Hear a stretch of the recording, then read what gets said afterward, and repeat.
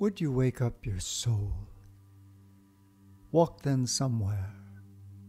anywhere, through a field,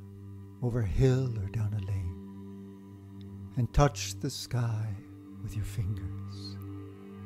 Then turn to compliment the roses for their dresses, and the way they watch the ocean all day with patience,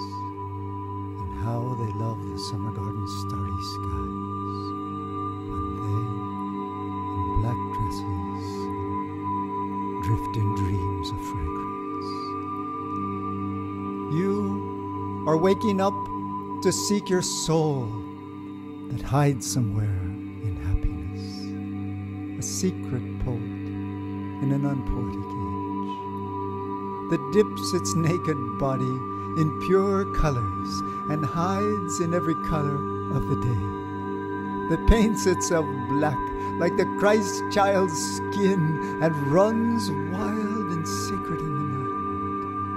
that gray-eyed and innocent looks quietly upon you in morning's light, waiting for you to sing until all your sorrows are sung away and you lean against a wall and laugh at bird song and laugh at your hands and feet and laugh at children laughing, and laugh at lovers awkward loving, until your knees are buckling and your soul